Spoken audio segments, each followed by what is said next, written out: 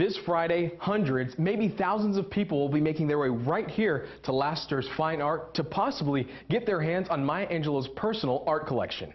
For Laster's Fine Art and Antiques, this isn't just a once-in-a-lifetime opportunity. It's an honor. Just 2 weeks ago, the gallery was asked to handle Dr. Maya Angelou's estate, including her treasured art collection. Laster's gallery is located at 664 South Stratford Road in Winston-Salem, and on April 17th, all of these items will be available for purchase. The sale will feature original works of art presented to Dr. Maya Angelou by artists from all over the world. The gallery's owner said that the value of the entire collection is significant, but they say in this case, that's not what matters.